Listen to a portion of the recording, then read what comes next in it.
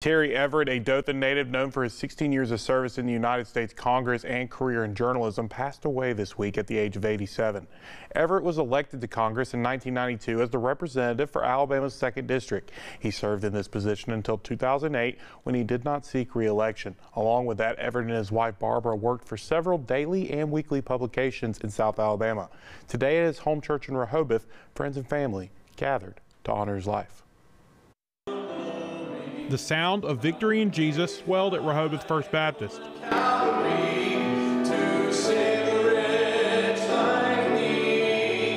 As hundreds gathered to celebrate and remember the life of Dothan native and longtime congressman Terry Everett, who passed away peacefully at his home on Tuesday at the age of 87. Terry's life and impact on so many in this room and well beyond can't be adequately covered by one person in 10 to 15 minutes time.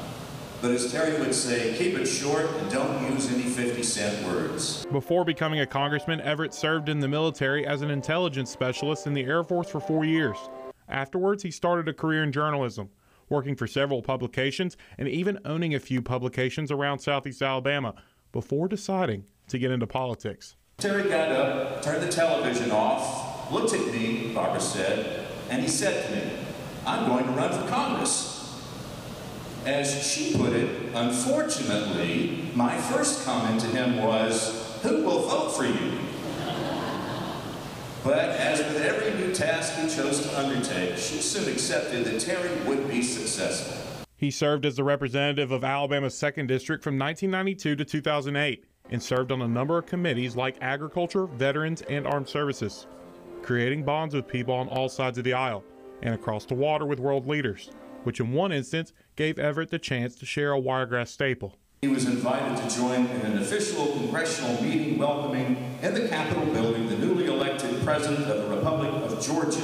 As Terry reached out and shook the hand of then Georgian President Edward Shevardnadze, he also presented the visiting dignitary with several small bags of Alabama peanuts. Not only remembered Terry from a previous meeting in Moscow, but had recalled Terry handed him peanuts back then too.